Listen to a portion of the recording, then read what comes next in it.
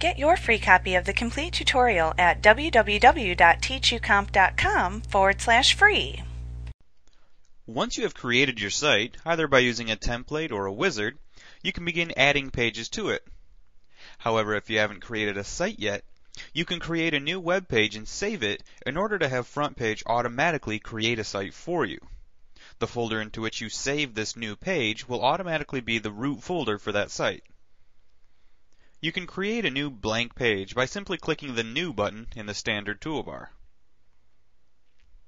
You can also select from one of many web page templates by clicking File in the menu bar, rolling over New, and then clicking Page.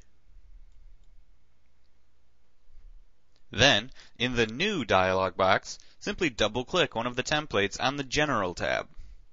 You'll notice there's two other tabs here as well, but we'll be covering these later in the tutorial.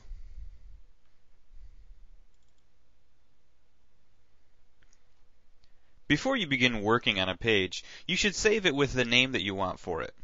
Once you've done that, you can insert text and graphics and work with it as normal.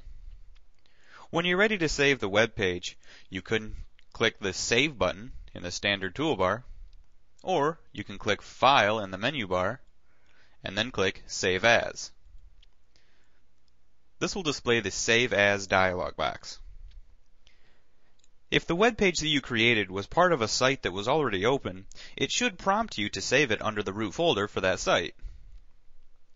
However, if the page that you're saving is not yet part of a site, you can select the folder that you want to become the root folder. Then, in either case, enter a name for the page into the File Name field.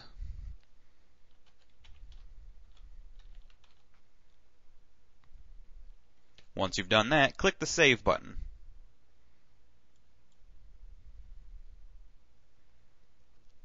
Once you save a page with a new name, you'll notice in the top left corner of the work area where it used to say New Page 1 or New Page 2 or whatever number you happen to be on, it will now say the name of the page that you just gave it.